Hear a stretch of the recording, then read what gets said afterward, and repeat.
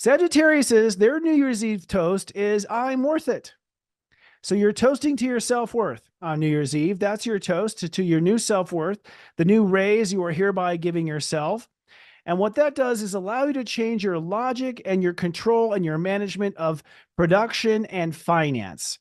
So once you know you're worthy, you will now explore new control or management options for financing, loans, investments, big purchases, productivity, manifestation of artwork, manifestation of anything. So now you become extremely adept at what you're going to produce in daily life. And you're going to spend this week after New Year's thinking about what should you produce, what you should make next in life.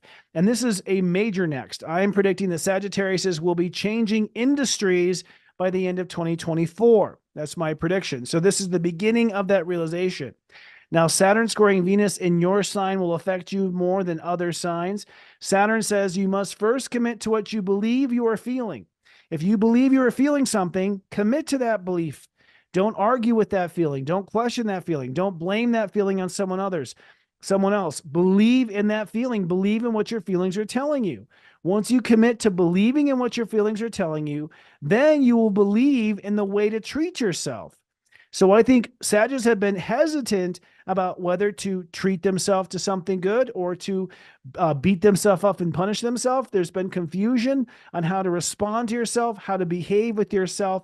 And what the astrology says that was predicated on the fact that you weren't sure how you felt about yourself. So you weren't sure whether or not you deserved a prize or a punishment. And the answer is a prize.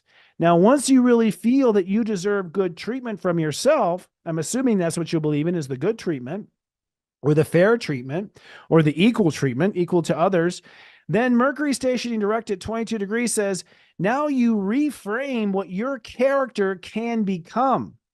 So what opens up this week is by committing to really believing what your feelings are telling you, you can then treat yourself the way you deserve to be treated. And then you become someone you never thought you could become before, or become something you've always wanted to become. But because of these other things that were sabotaging you, it was preventing you from becoming it. Now, the Earth in Cancer says, as you are making these commitments to finances and values and refinancing debt or whatever, you're going to feel a whole lot better about trusting people, trusting situations, feel a lot better about boundaries, and you'll be in a place to really be close and intimate. I think that Sagittarius are on the brink of some deep intimacy. And given that Pluto has been in your second house for 15 years, I don't care how close you've ever been to someone, I argue it's not as close as you will be. That Sagittarius are about to get a lot closer to the people around them as a consequence of all this astrology I just outlined. It's serious joy, joy, joy.